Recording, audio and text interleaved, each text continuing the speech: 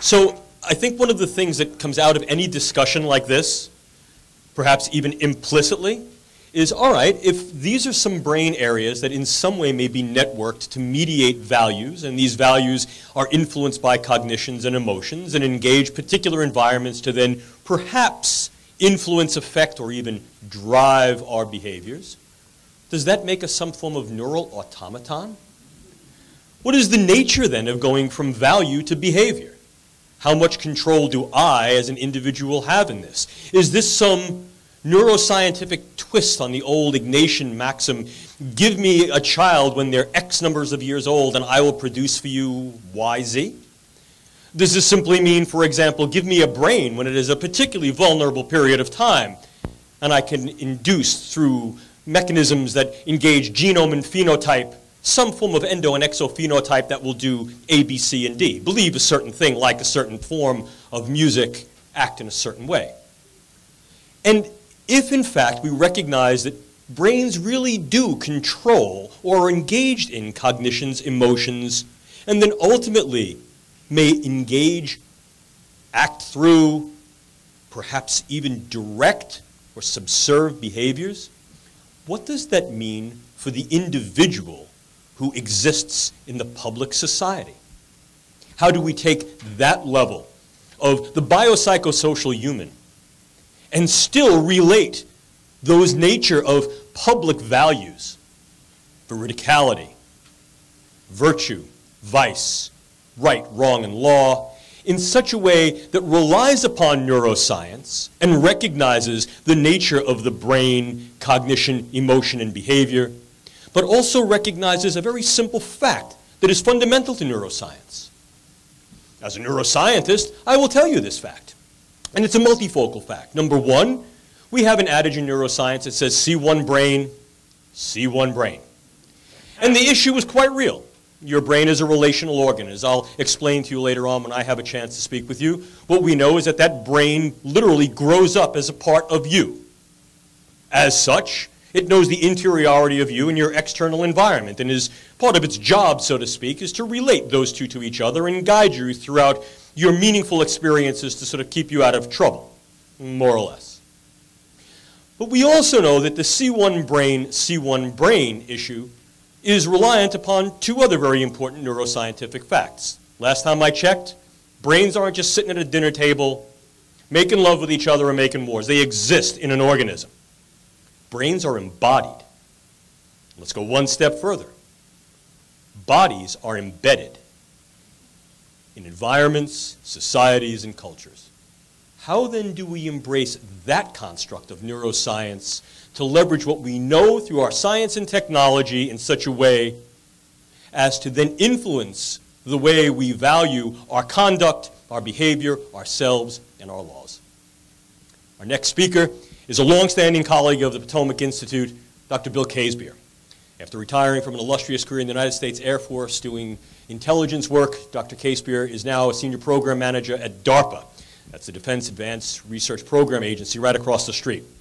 Dr. Casebeer has a background in philosophy and cognitive neuroscience. Dr. Casebeer was also a doctoral student of the first family of neurophilosophy, both Patricia and Paul Churchland. And we had a very nice conversation last night about you, Bill. Of course, we had this in absentia. And what it basically came out is that Bill Casebeer walks on water. I said, well, I haven't seen him walk on water, but I know he can balance a DARPA budget pretty well, and that's even a better miracle. But one of the things I can definitely tell each and all of you is whether he walks on water, balances a DARPA budget, or works tremendous miracles through his first, second, and last book, he's certainly entertaining, and he's always on the point. Please welcome my next speaker, Dr. Bill Casebeer.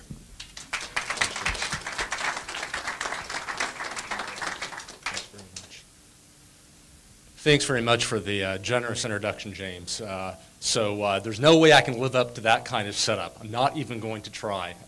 I won't walk on any water. I won't even try to step in a puddle.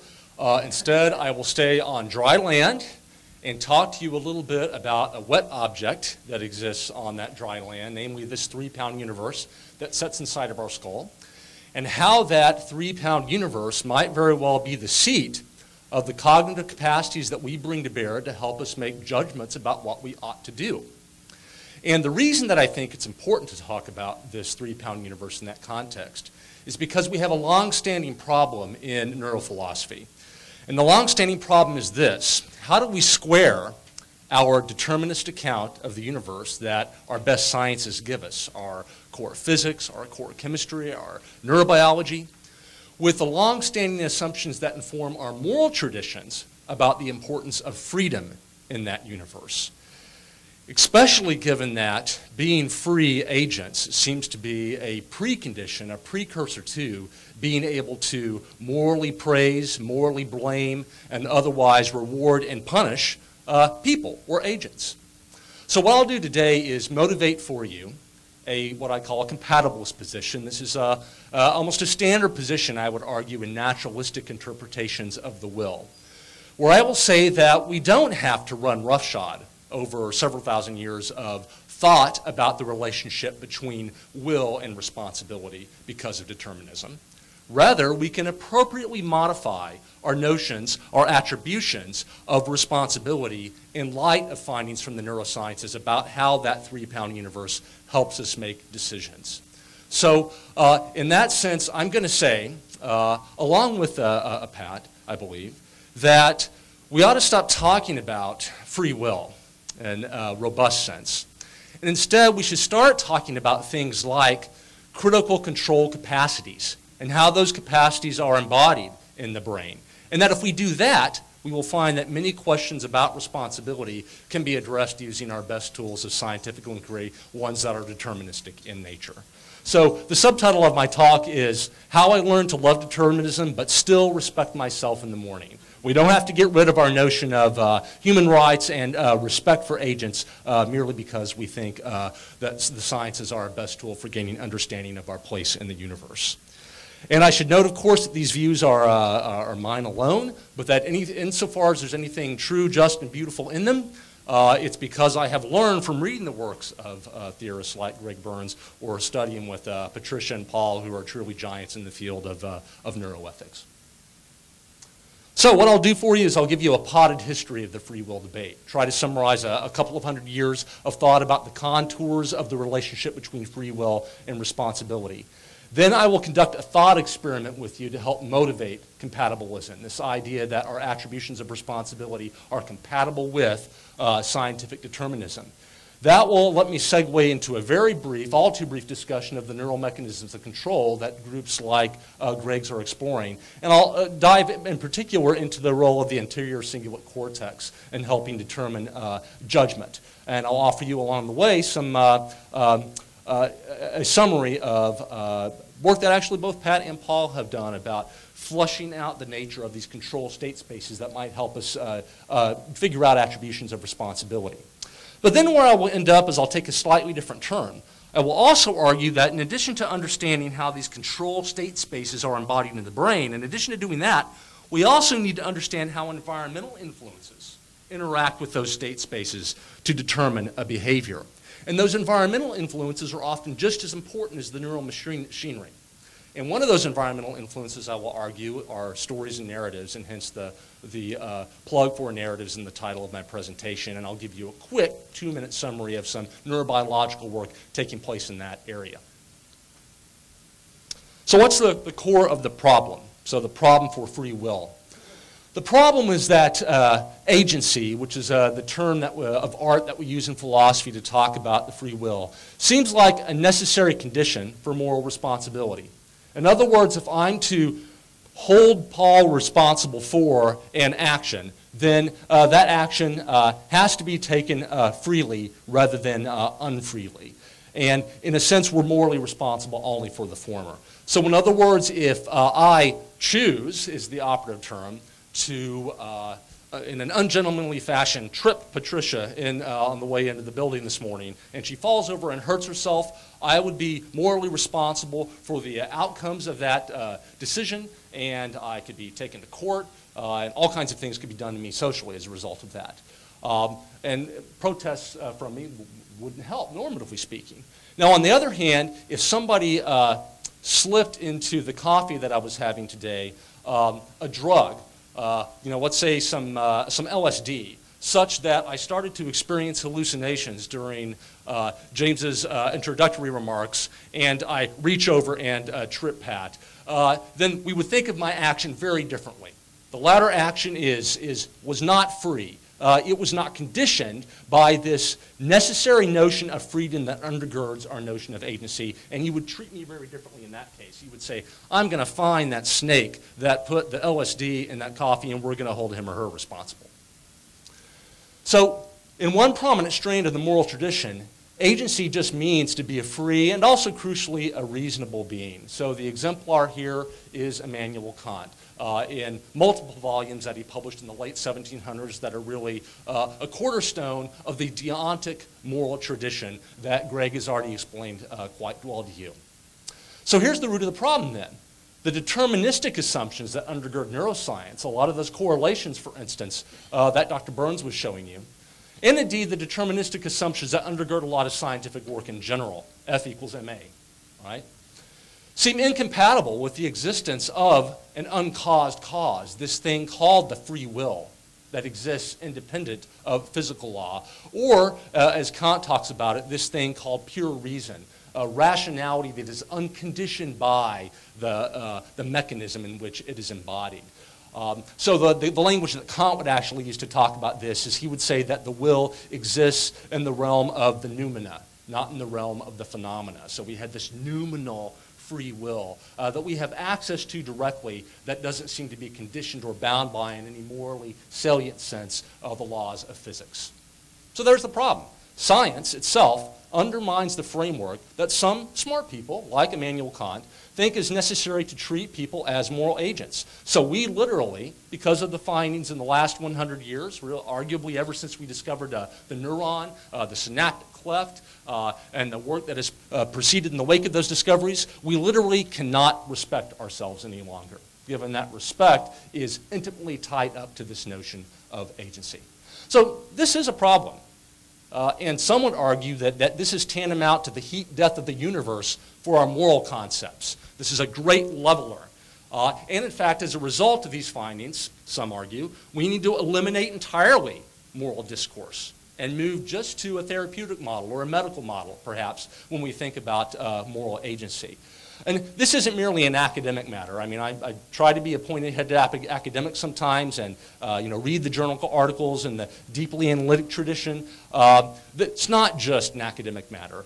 Our law has assumptions built into it about agency. Our social norms are shot through with attributions of responsibility that link up to the notion of personal judgment. The way the folk talk about it, the concepts we use are shot through with some of these Kantian assumptions. Our bureaucracies governing the use of force, right, whom we think we can kill in the battlefield, for instance, are bound around the nut of this problem. And the neuroethics literature itself explores this in its upshot. So this problem has significant social upshot, and grappling with it intelligently may very well lead to changes in the way that all of these structures and institutions grapple with it. So is there any way we can resolve this problem in a way that respects at least some of our moral intuitions, but that also takes the sciences seriously? Well, some responses are to go in one direction or the other with regards to that resolution. You could just retreat to supernaturalism, right? You could argue that determinism is false. There is such a thing as a nominally free will. Thomas Aquinas' uncaused cause, right, comes to mind here in the Catholic theology. Or I already mentioned Kant's an entity that is not bound by deterministic laws. And there are some contemporary philosophers who make this move, like Van Inwagen or Derek Pereboom, Keynes' libertarianism, so strong libertarianism about the will, just says determinism about the will is false, and there is a noumenal free will that isn't conditioned by physics. I'm not going to spend a lot of time arguing for this position, but I think that retreat to supernaturalism is not a plausible alternative. And the reason why I think that is because it forces us to restart our computers. Okay? Thank you. All right. All right, that's good. I appreciate that. Yeah, that would have been a bad hook. Get off the stage. We're restarting now, buddy. So I don't think this is a plausible move because it would cause us to essentially throw into the gutter a lot of the sciences from the last 300 years, 400 years, arguably since Newton, that have been extremely successful in allowing us to make forecasts about the future state of systems in multiple domains. So even just on purely inductive grounds, right, I think there's a reason to reject this position. So the retreat to supernaturalism is one possible response. We're at least engaged in the intellectual activity today of saying, let's not go down that course. On the other hand, we could go in the other direction and embrace incompatibilism. This is sometimes called the biting the bullet response. Right? And there was, in fact, a different issue of the Proceedings of the Royal Society B from a few years ago where various theorists take this position. Josh Green, for instance, says we should just bite the bullet. And again, to speak strongly, and this is a little bit of an overcharacterization, but it's fun to use this language. Our battery's failing now. This position says we need to ditch the entire infrastructure of moral responsibility. We just need to get rid of it, that it's not useful, that it's misled us. And an early exemplar of this is somebody like B.F. Skinner, right, who writes in Beyond Freedom and Dignity that if we just take behaviorism seriously, we can get over this medieval hangover we have about attributions of responsibility. And there may very well be some truth in that. The position that I'll ultimately take is one of the middle ground where we may have to appropriately modify some of our notions of responsibility in light of the science. There are contemporary exemplars, folks who are still alive, like Gil Harman. For instance, he says that findings from social psychology about the fundamental attribution error, which is the discovery that one of the causal factors that loads heavily on predicting our behavior are environmental factors, external factors, not just internal factors. He says, actually, that these findings about the fundamental attribution error, and the fundamental error is that we generally tend to download causal responsibility to internal causes when it's actually smeared across the ecosystem, and that's the fundamental attribution error.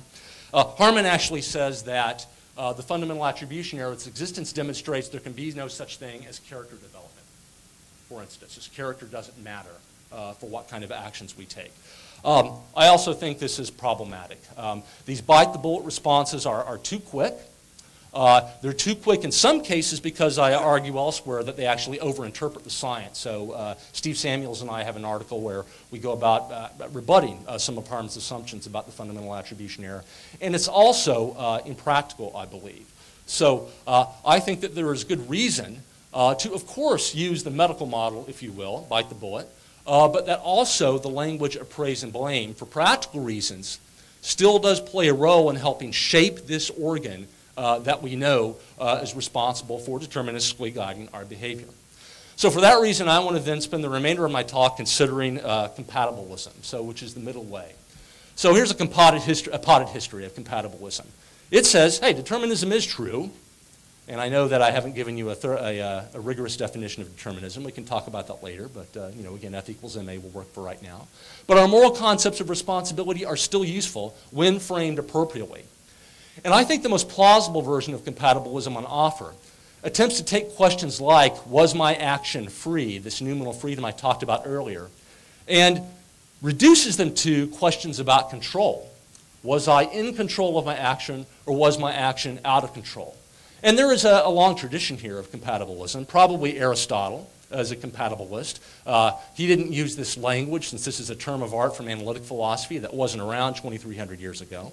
But he does spend a lot of time talking about the functional architecture of the well-ordered psyche, which I think is essentially a form of compatibilism. And definitely contemporary exemplars like Pat are compatibilists. So in fact, a couple of the slides that I'll show you in a few minutes are lifted part and parcel from a great piece that Dr. Churchland published in a volume that Judy Illes edited, and that also formed the core of Dr. Churchland's groundbreaking book, Brainwise. So talking about this control distinction becomes important. It will enable us to motivate treating agency questions as questions of control, which I will argue we can deal with reductively in the way that a lot of good sciences do. And that we'll be able to demonstrate our compatibility with neurodeterminized scientific determinism by assaying some of the neural mechanisms of capacities related to control and see how those might commonsensibly connect up to questions of attributions of responsibility. So in a sense, this is an exercise in reduction. So this is a diagram that Paul Churchland used whenever He taught a graduate seminar on theories of reduction. There they were talking about the larger issues in philosophy of mind, but I think the similar kind of diagram applies for the notion of agency. So in general, when you try to reduce one phenomenon to another, you have a couple of options. You can determine that the entity in question actually doesn't play any role in reductive discourse, that it has no theoretically fecund role to play in the political economy of your theory. Right? So, in other words, entities like phlogiston turned out to be eliminated in semi-complete science about physics. So phlogiston turned out not to exist, or if it did exist, you know, in the debate that happened between Lavoisier and others, it actually was oxygen, right? So maybe it creeps this way on the elimination-retention spectrum. Ether turned out not to exist, this thing that didn't move in the universe against that backgrounded all motion in the universe. The Michelson-Morley experiments in the early 20th century helped put the nail in the coffin of the ether, so it was eliminated from our physics discourse. Witches turned out not to exist. Right, so we don't talk about them any longer. We don't have trials where we attempt to determine if people are witches, you know, where we then punish them. These things have been eliminated from our vocabulary. Maybe agency will go that way. That's the bite the bullet response. On the other hand, maybe we can retain the concept fully in our discourse.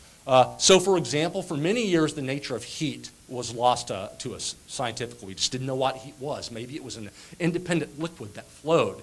Turned out not to be, right? Heat is mean molecular kinetic energy, and closely related to that is the notion that we can reduce the science of thermodynamics to the science of statistical mechanics, right? A clean reduction that enables us to bring tools from both fields to bear on talking about the nature of heat, so that in turn we could build really cool things like jet engines, for instance. Genes, in a similar fashion. We didn't know what they were. We searched for many years for their material basis. We finally found at least a semi-reductive relationship between the notion of a gene and deoxyribonucleic acid. And so it goes for things like dogs, although there is some professional debate in the literature about the reality of species as a concept that I won't go into now in philosophy of biology. But these were all essentially retained. Some other notions may fragment under examination. So for several thousand years, we had the pre-scientific notion of fire. And when you look closely, it turns out that these phenomena that we treated as unitary actually break up into many different domains when you reduce them. So, you know, when young Frankenstein in the Mel Brooks movie points at the flame and says, "Oh, fire," right? He's actually talking about rapid oxidization, right? And if young Frankenstein were then to point up at the stars and go, "Oh, fire, burn," right? He would actually be talking about a thermonuclear reaction that has a completely different physical basis than the flame.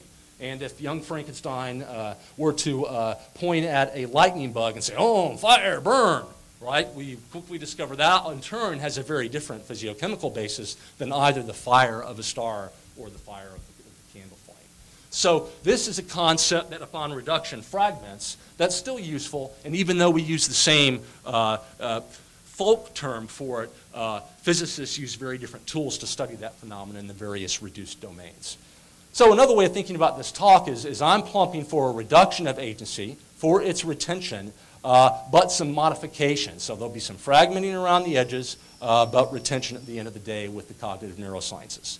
And in order to do that, I think we have to talk about meaningful control distinctions. So here I'm going to shamelessly rip off Aaron Sloman, who about 20 years ago had a really nice discussion on a listserv. You remember those days when we had listservs that you would subscribe to? Where he was plumping for a point in artificial intelligence about control. And he had a very nice thought experiment. He said, compare two different artificial critters that you're building.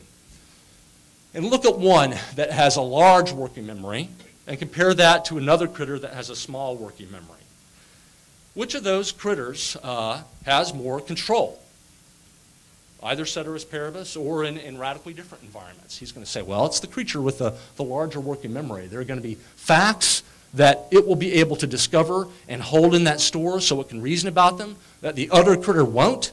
And depending on the bit rate for information that's flooding into you as you try to make a judgment, this critter may be quickly overwhelmed and be out of control, if you will, in that environment, and this critter won't. Compare a critter with short-term memory versus one with no memory. right? So think of the movie Memento. Same kind of thing goes. How about compare a critter with long and short-term memory versus one with short-term memory? Well, this one would have a greater span of control in more environments. And so it goes down this list, where on the left side, you can see entities that cognitive neuroscientists and psychologists are perfectly happy talking about, countenancing in their ontology, exploring the relationships between them in a deterministic fashion in ways that are on all fours with the best epistemic tools that science has to offer. So I think that we can argue that creatures that are agents in a sense that is important for our social systems belong on the left side. And we can get into some very interesting ones very quickly, right? Compare a critter that is able to reason about the mental states of others to one that can't. So perhaps an individual on the low end of the autistic spectrum may have a limited theory of mind. And there are instances where I would not hold that individual responsible for their actions because of their inability to make a judgment about the mental states of others. And those are shot through in moral judgments that we make because determining intention is very important. And so in that case, I might use a medical model to try to think of a way to ameliorate that situation. Or consider another item on this list. Think about critters that have afferent connections that help them determine whether or not the future state of the world was caused by their action versus ones that don't have the ability to copy those motor patterns back into a store and deal with them. So that may sound very abstract, but we can bring that down into a concrete fashion by thinking about eye movements. Right? So since philosophers like thought experiments, we can do one of these. Right? Let's say there was an earthquake, right? And so I put my arm out to study myself from an earthquake, you know, in an almost reflex fashion, and that causes some damage to this podium. Right? You might think of me very differently than if I appeared to just punch the podium. Right now, you might say, oh, we're going to hold him responsible for the damage he's done to that podium. And yet, we can think of circumstances where our ability or inability to factor in whether or not our eye movements cause the change in the visual scene in a way that an earthquake does, right, could influence our judgments of responsibility. So right now, you're making saccades. You're moving your eyes, both unconsciously and under conscious control, and yet you're not reaching out and grabbing the chair next to you as though the world were shifting around you. And that's in part because we have this neural infrastructure that lets us make afferent copies of those patterns of action and factor them into our interpretation of the world so that you don't become off balance. Now, on the other hand, there are more steps, cognitively speaking, between kind of evolutionarily non-standard actions, such as reaching up and poking your eyeball, so that there is a different phenomenology associated with the appearance of the world. And it's possible to see how on the equivalent of the poking the eyeball scheme, where you're not taking the motor action directly that's causing the movement, but rather in a longer chain of events that takes more time to process cognitively, where we might be able to then lay out a distinction that's crucial for attributions of responsibility in the earthquake case. So that's a cockamamie example, but hopefully it brings home the point about afferent copies and how even a core capability like that can make a difference for attributions of responsibility in an organism. Now, it may very well be then that we need to cluster these meaningful control distinctions into higher order concepts, right? So Aristotle in his corpus talks about knowing the good, choosing for its own sake from a firm and unchanging state of character. And it may very well be that some of these group together so that in order to know what is good on a functional account, in order to know what's going to help you flourish maximally, you need to be able to have a multi-channel sensor suite that engages in error detection and correction, that models the world so you can reason counterfactually, that it has an ability to adjust salience based on environmental cues, and so on. Right? So some of these concepts then may aggregate these together. And in fact, a very useful way to think about aggregating them together might be to put them all together in something like a state space that I'll talk about in a moment. So let me dive into a little bit more of the neuroscience behind some of these critical control distinctions. I think one useful example is the activity of the anterior cingulate cortex And I was flabbergasted about 5 years ago, whenever work out of the Brown lab first came out, to hear anterior cingulate cortex mentioned in the lead-off sentence of a National Public Radio article. So I almost drove off the Beltway. I was so shocked. It's probably the first time in history that's happened. And the work that they were talking about was Washington University's work, where they had a very interesting experimental paradigm. This was kind of back in the early days of the exploration of the anterior cingulate, where they were able to use it to help determine whether or not it functioned as an error signal, if you will, for your brain. So there is a rich body of literature that talks about reward prediction error in dopaminergic systems, for instance.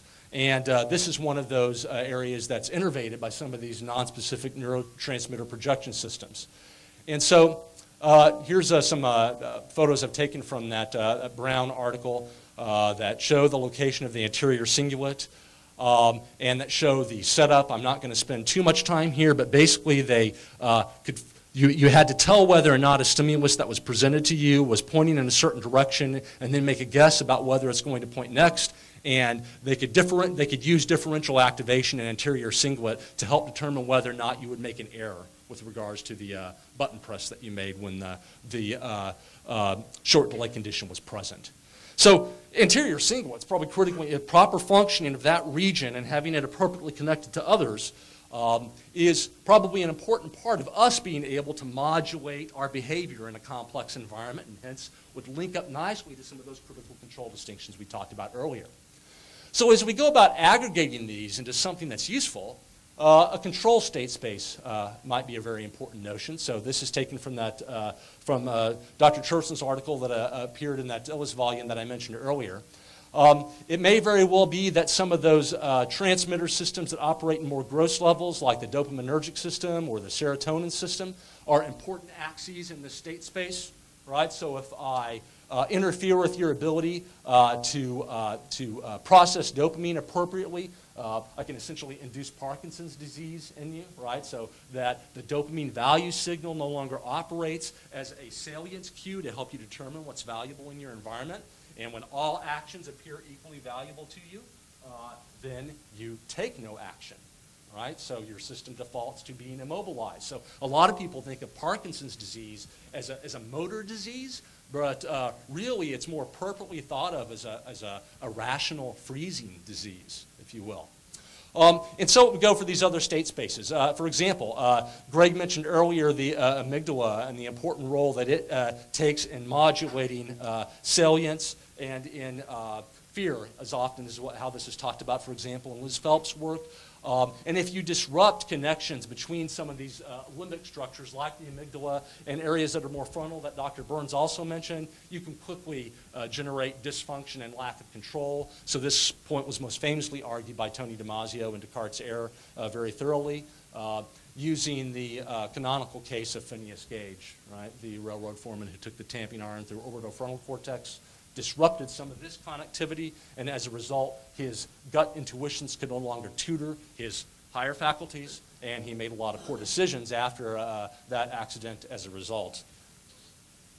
So the dopamine system that I mentioned earlier has a lot of very interesting connections to multiple brain regions, and it's also implicated in very interesting dysfunctions. So this actually is a diagram from Friedel that highlighted some of the dopaminergic pathways involved in borderline personality disorder. So again, we're starting to kind of push against the boundaries of that state space and say somebody who has dysfunctions in some of these areas innervated by the dopaminergic system would fall outside of the control state space, and then we may no longer treat them as an agent and refer them for judicial treatment, but rather we would treat them as a patient and refer them for medical treatment, for instance. Now I'll pivot in the last few minutes, talk about how these internal factors relate to broader factors in the environment that are also important determinants of behavior. I've already talked to you about the fundamental attribution error research that points out that, if you will, causal responsibility for any particular action is likely smeared across the organism and environment in interesting ways. So much so that perhaps in some environments, we might say that any control system would have reasonably been overwhelmed, right? And in that case, we might not hold an individual in that environment responsible for their actions. You can probably think of all kinds of interesting scenarios where that would be. And I would argue that narratives are an important part of the environment that are often underserved in our literature, although I'm happy to report that there's now a rich and growing body of neuroscientific work that tells us about the important role of narratives in influencing behavior. And if you think about this from an evolutionary psychological perspective, this makes a lot of sense. So think about the environment of adaptation in the Pleistocene. So, 80,000 years ago, when we were hunters and gatherers, we spent a lot of time around campfires, swapping stories, trading information about hunting routes, about trading, about whom you could trust and whom you couldn't as you interacted with other bands. This was all done in an environment of safety and security, of warmth.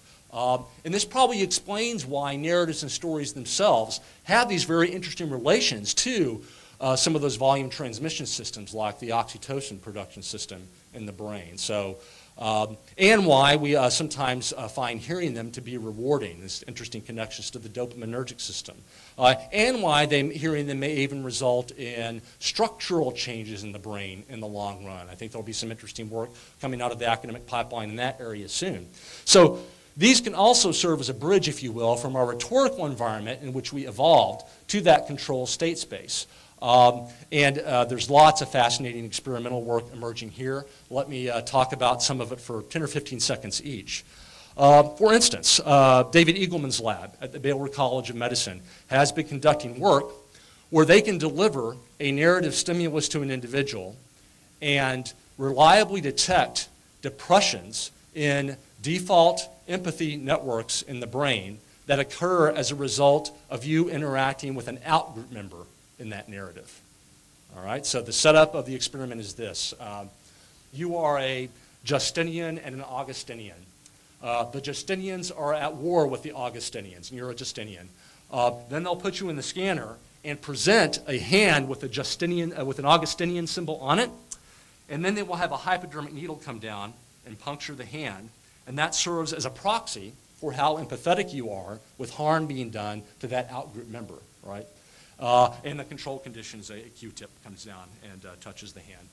And so they get very interesting results where both traditional labels that are religious in nature and random assignations of labels results in depression of the default empathy network. So that's a fascinating finding. We have evolved to be storytelling and consuming creatures, so much so that even when I know my in-group assignation was arbitrary, it can't help but influence that default empathy network, even when I know it. So it's cognitively impenetrable in some cases. So that's a very interesting work that will likely be published soon. It's under peer review right now. Or look at work being done by Reed Montague's lab at Virginia Tech. So Reed's one of the pioneers in the exploration of the dopaminergic reward system. They have a very interesting experimental setup where they look at how nicotine addiction influences judgments about the future of a stock market. So they use empirical stock market traces and then ask individuals to make investment decisions in that stock market. So I ought to put my money into the market because I think it's going to rise on the next time step or go down, in which case I should draw down my money. And then they use fMRI scans simultaneously to look at some of the reward processing mechanisms in the brain that are influenced as people make that decision. And they're doing this with subjects who are cigarette smokers. And here's the startling finding. When you look at reward prediction error in that system, it turns out that if you are a sated cigarette smoker, so you have your nicotine fix and you're now making these judgments, that the experimenter telling you you are about to receive some nicotine, this cigarette has nicotine in it, generates more reward than the amount of reward generated by a reception of the nicotine in the non-sated condition, right? That's a pretty stunning finding. Now you may say, of course we should expect this, right? We did the Coke and Pepsi experiments, right? We know that what I tell you about something can influence how rewarding you find it to be, but now we're finally getting quantitative and pregnant, if you will, to give birth to all kinds of interesting experiments that will help us explore the dimensions of that control state space that Dr. Churchland talked about. Lots more interesting work taking place on narratives and brain mechanisms responsible for control. The ZAC lab, for instance, is starting to correlate empathetic reactions to stories to endogenous oxytocin production in the brain. And we know that oxytocin is an important social hormone, if you will, that lubricates trust between individuals in the experimental economics literature. So I won't dwell here any longer, given that I'm just about out of time, but I wanted to kind of foot stop the very interesting growing body of neuroscience related to this environmental factor that interacts with that control state space in very interesting ways. So I would argue we have a very interesting research agenda ahead of us for the next 100 years or so, that we need to co-evolve our medium granularity control concepts with cognitive neuroscience so that we generate a neuroscience of critical control distinctions. We need to work from the low-hanging fruit that already exists, the work that's been done in the last 10 or 15 years. Some of these distinctions are going to be social. Think of narratives, given our evolutionary history, and hence tools that let us explore social interactions, especially in the neuroscience realm, are going to be very useful, like hyperscanning, the methodology that lets us network together multiple fMRI machines to run social experiments in vivo. So one place to start then is to look for systematic variations in the sensitivity to social cues that are related to brain function. So think back to the salience of social norms, for instance, and I would argue that Dr. Burns' work, for instance, is actually doing that for us. And then look for disorders in that three-axis control space, possibly expand the number of axes, right? There are likely others that will turn out to empirically be important for the notion of expanded control, and keep in mind the situational influences which will push agents into the borders of that space and ultimately make a medical model versus a moral model appropriate for ameliorating the situation. So I think exciting times lie ahead for us in the field of neuroethics, and I look forward to discussing with you whether or not compatibilism about agency is an appropriate response to the findings from the last 20 years. Thank you.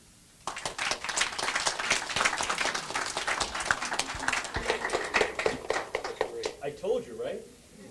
Okay, so we have time for about 4 questions from the audience, please.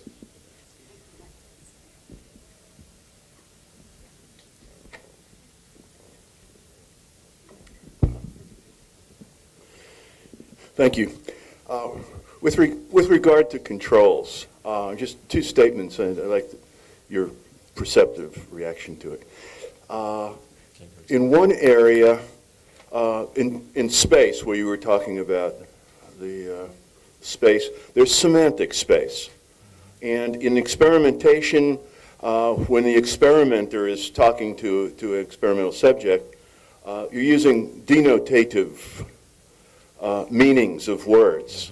However, the individuals, depending on their circumstances, their culture, and so forth, have a connotative meaning of that word. And if you put those meanings into a semantic space, it seems that that's another way of controlling the groups and maybe explaining some of the results according to where their perceptions are. I'll leave it at that. Yeah, that's a great comment. I agree. So there is a difference in philosophy of language between the objects in an environment to which a word or concept applies and the meaning of that word or concept in the internal economy of the critter doing the thinking, right? So denotation and connotation. And so it might very well be that cultural differences in how stories are received turns not upon what parts of the story pick out what things in the environment, but rather how the meaning of the story is interpreted in the internal milieu. And I fully agree. It's an empirical question as to how variable these core mechanisms that have evolved in evolutionary timescales are in light of cultural influence. So I see Dr. Burns' work, for instance, as being very important in helping us suss that out.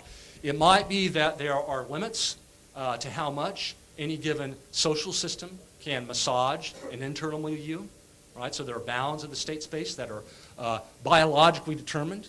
And I would guess also that because we all confront similar problems socially, and by the way, I think this also explains why, even though there is moral disagreement between cultures, there's also a whole lot of agreement, morally speaking, about norms.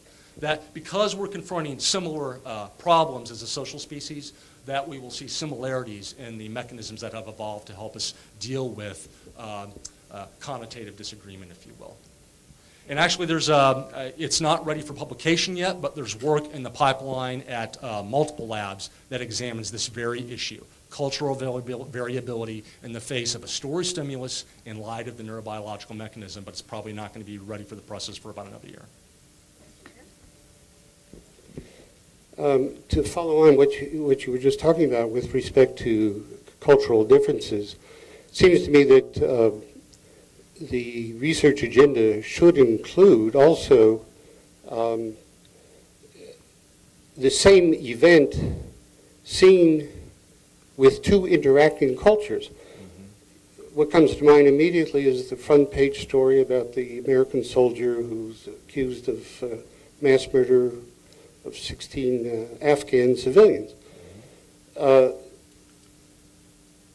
That soldier has been removed from Afghanistan, but the story, the narrative, as you pointed out, that might be told about that event from the perspective of control and responsibility and moral culpability is very different for Americans, perhaps, than for Afghans. I mean, the Afghans had turned the man over to the families of the victims and let them behead him.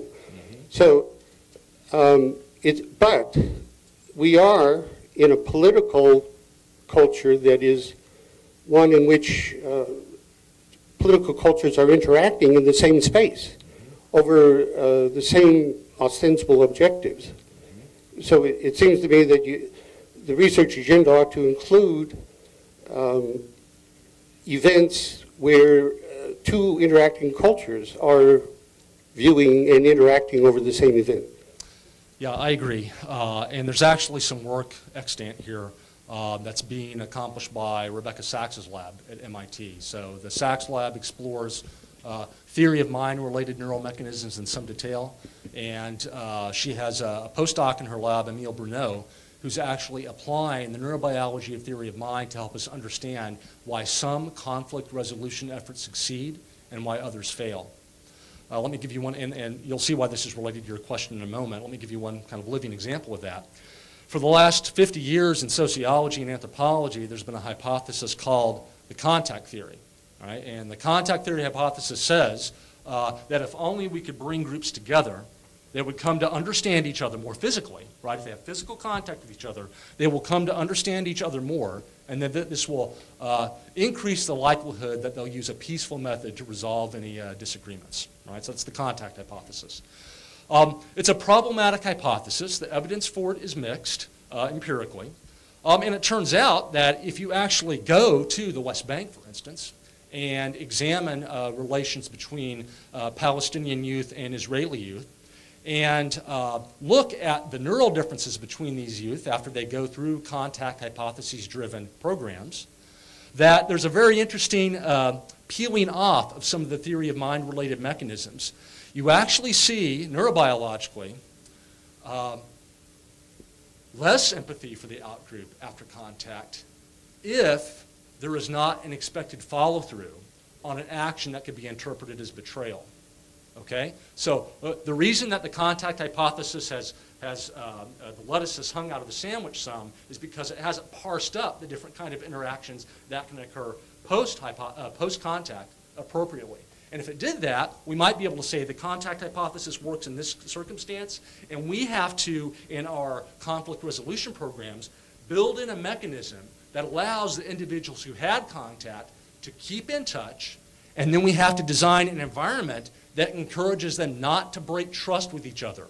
And that includes in the smallest ways, like sending an email saying, "I'm sorry to hear about the attack in Ramallah last week." Right? When that doesn't happen, you actually get more antagonism between the two groups than if they had never had contact to begin with. And that's true neurobiologically. So talk to Dr. Bruneau, and he can kind of walk you through that story in a very rich and fascinating way.